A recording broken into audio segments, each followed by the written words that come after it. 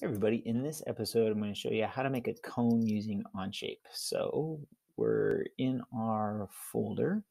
We're going to hit create and document, and we're just going to call this cone, and please put your initials at the end, and it takes a second. So um, we are going to use the rotate tool that we learned in a previous episode, and we are going to use what is called a shell button. So I'm going to click on the front, um, and hit sketch.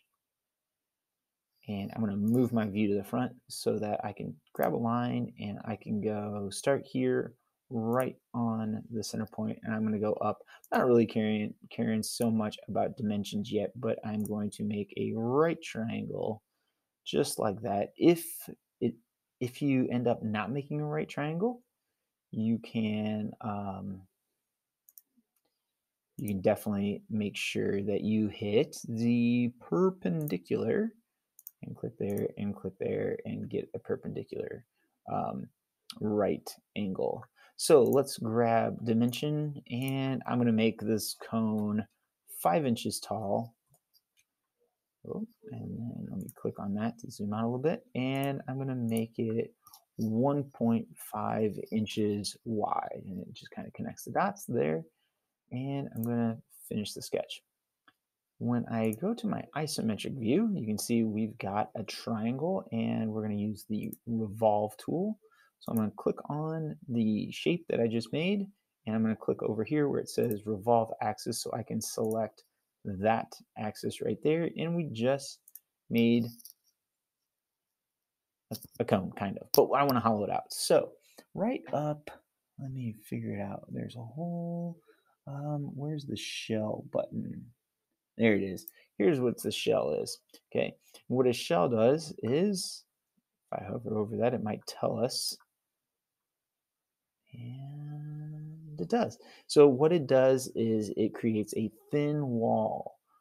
So if I click it and I click it here, you can see that it just kind of made a really thin wall. I'm going to make this an eighth of an inch, so 0.125. And I'm going to hit the finish sketch, or the green checkbox. I'm going to zoom out real fast. And since I have ice cream on the mind and I'm making a cone, I'm going to just highlight the whole thing. I'm going to right click on it, and I'm going to edit the appearance of the part. And I'm going to go with like an orange or a tan, because just waffle cones are so tasty, and it's the end of summer. Actually, it doesn't matter for me. I can eat ice cream any time of the year. Which then, by the way, what is your favorite ice cream spot? There's just so many good ones. Please share, because I love traveling and finding great ice cream. So please share your favorite ice cream spot. If you're ever in the South Bend area, one of my favorites is Bonnie Dunes. What's yours? All right. I think I'm done.